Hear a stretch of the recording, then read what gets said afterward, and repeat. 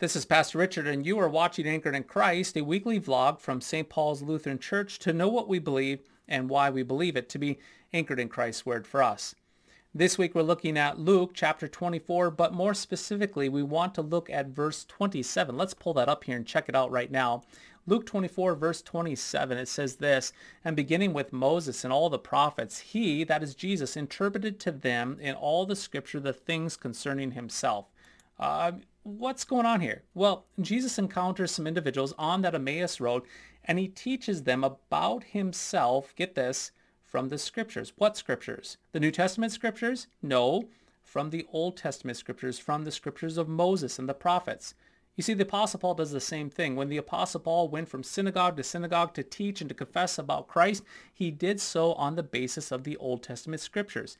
You see, we have to be very, very careful as individuals, understanding that the Old and the New Testament, it's not as if the Old Testament is all law and the New Testament's all gospel. No, my goodness, that's not how it works. The Old Testament contains law and gospel, and the New Testament contains law and gospel as well. Furthermore, when we look at the Old Testament, it's not as if the Old Testament is silent on the person of Christ. By no means, no how. Jesus confessed himself from the scriptures of the Old Testament as well as the Apostle Paul. You see, the Old Testament scriptures speak of the promised Messiah all the way back to Genesis chapter 3 and then Genesis 12 and Genesis 18 and throughout all those scriptures pointing and confessing about Jesus the Christ, and then his revelation of himself in this incarnation to us, in that birth in Bethlehem long ago, and then his life and his death and so forth, all for us as sinful humanity needing to be redeemed.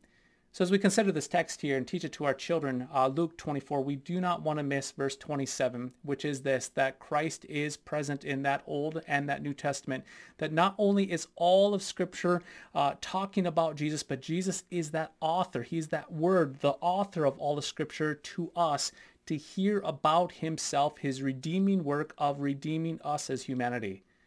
So I hope that helps, and we'll catch you next time.